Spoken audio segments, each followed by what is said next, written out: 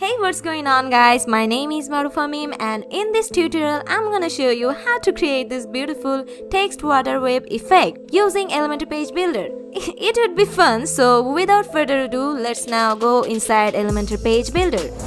So let's take a section by clicking on this plus icon. Take a single column structure. Now let's give it a height to minimum height. First now set it in VH. I'm making it 100 VH. Now let's give it a background color. So from background type, I'm gonna selecting a color. I'm taking a dark color. Now let's click on the Rubik's Cube icon and take this heading inside. Alright. And now here I'm writing my name. I'm setting it to centered. Now go to Style tab. Now let's take its color. Let's make it to white. Now let's go to typography.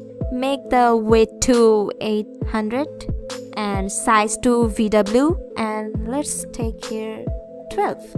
I'm taking it VW because I want to keep it to one line on all devices. Okay, now let's duplicate this heading like this.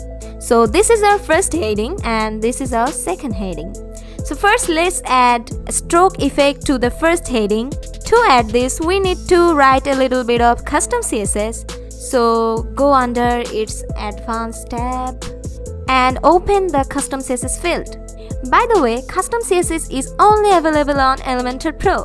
I'll put the Elementor Pro purchase link in the description. You can get the Elementor Pro from the description link.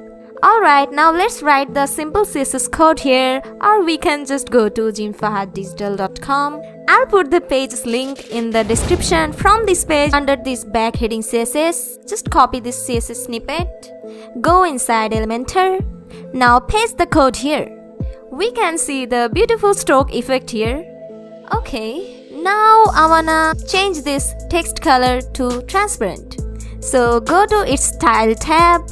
From here, let's go to text color and drag the bottom bar to the very left. Cool. Now let's make the second heading color to same blue color. So go to Style tab, from text color. Let's put the blue color code here. It's 03A9F4. Now I wanna position them at the same place. Okay, now we can use the navigator.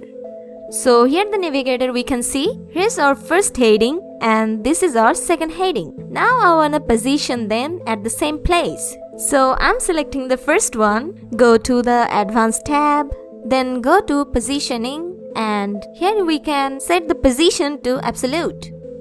Now let's do the same thing with the second heading, go under its Advanced tab. So now let's go to Positioning and make it to absolute.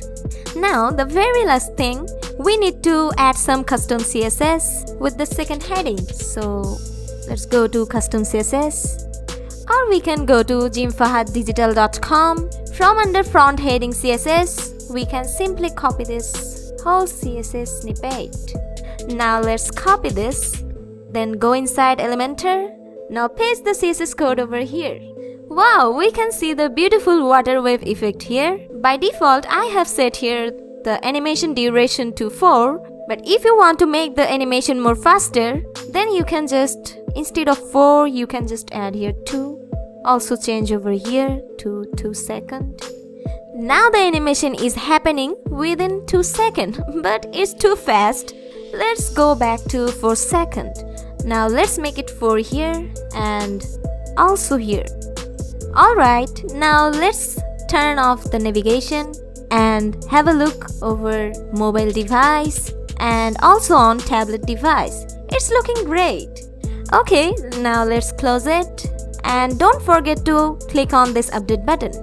I hope you have learned something new today. If you like it, please give this video a big thumb up and don't forget to subscribe to this YouTube channel. Also press on that notification bell icon to get notified before anyone whenever we will upload a new video on this YouTube channel. Also, if you want us to help you on your WordPress project or Elementor project, then you can contact us through our website. It's fahaddigital.com. We will try our best to help you. Once again, thank you so much for watching. I will see you in the next video. For now, bye bye.